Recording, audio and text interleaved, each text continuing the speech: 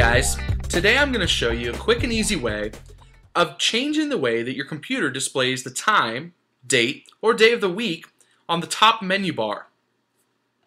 By default, you'll notice that your computer displays your time in hours and minutes in the traditional 12-hour clock format. By clicking on the time, we can change how that's viewed in the menu bar. We get two options: view as analog or view as digital. You'll also notice that when we click on that time, it displays our day of the week and our current date right below the time. But let's say we wanted to see some of these options permanently on the menu bar without having to click to see them. We can easily accomplish this by selecting Date and Time Preferences from that drop-down menu. Go ahead and click on that. That will open up our System Preferences pane to our Date and Time Preferences, and it'll navigate us to the Clock tab within those preferences.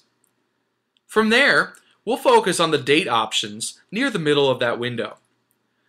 By selecting either of the checkboxes, we can show the day of the week, or even show the date along with it.